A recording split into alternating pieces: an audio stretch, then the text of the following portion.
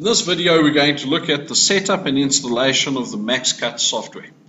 We're also going to take a look at how to import the materials list which is available from the National Glass website. I'm going to assume at the start of the video that you have already downloaded the install file for MaxCut as well as the materials list from the National Glass website. If not, you may want to pause this video, download those files and then continue from there to follow with me.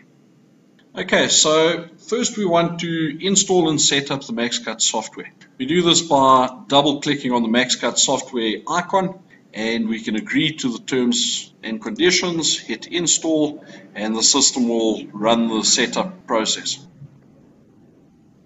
Once installation is complete, you can close the install window. You see now on the desktop we have a new MaxCut icon, this MaxCut V2. That there is the program file. We're going to start by double clicking on that, and the system will then bring up your setting selector. It is not necessary to run through the detailed setup unless you are wanting to set up very fine details. So for this video we're going to look at a simple setup. It's important to note that at any point, should you want to change any settings, you can do that from within the MaxCut software. So we're going to select Simple Setup. We're going to select I speak English, Great Britain. We would prefer to use a measurement of millimeters in South Africa. And then we start getting to the optimization settings. The first setting that they ask is what type of optimization method you would prefer. They have the option of normal, multi-stage with the first cut following the length of the sheet, and then multi-stage with the cut following the width of the sheet. I'm going to select normal. Normal puts everything in a nice maximum utilization block, where if you look at the multi-stage cutting, you can see the gaps that it puts in between the parts that it nests. So normal, and we then see at the bottom that any re-optimization will change the results if possible. I would suggest that you check that and go next. Blade thickness would depend on your cutting blade. Because we are looking at glass products, we would keep the blade thickness as 0. Because your glass cutter would score and then break with 0 loss in the cut. Click next. The system then asks where you would like to have your wastage placed. The options are maximize or group at the bottom. I would opt for group at the bottom for the simple reason that if you look at our graphic, it allows us to cut off that wastage so that we can use it for any other jobs that might be able to fit the product in. If we use maximize, it might give you a better yield on your glass, but you can't recover any of the glass that is within the parts that it optimizes. So group at the bottom.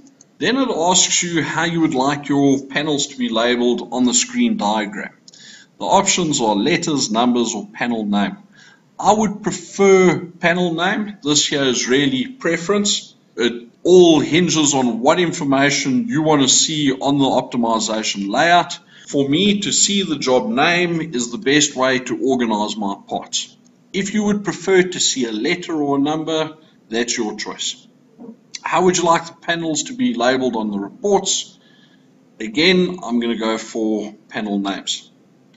How would you like your optimization layouts to be grouped?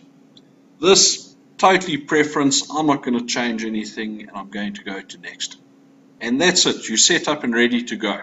You can close the About MaxCut screen, and the system will open to your default startup page, which is the new job file. Now to import your materials from the materials list provided on the National Glass website. The materials list has been provided to make it easier to get you started with the MaxCut software. We saw at the beginning of the video that I had already saved the CSV file to my desktop. That there is what we are going to now import into the system. To import, select the Manage button on the top of the screen, go down to Materials and go into Sheet. When the sheet page opens, you can keep the default materials that are provided with the system. I'm going to delete these because I don't want them to clutter the system. So one by one, we will delete all of those.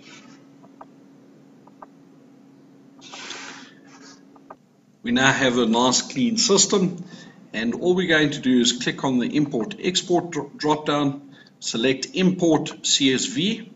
You shouldn't need to change any of the settings on the import screen. Click Import, double click, and the materials have now installed. We can confirm this from the added 27 line items and push OK. And there all of the materials have been transferred. If you watch our video on creating new sheets and sheet sizes, you will also see that the correct way of setting up your system is not to have each sheet size noted in this list, but rather to have a main thickness category, as we've got here for our 10, 12, 15.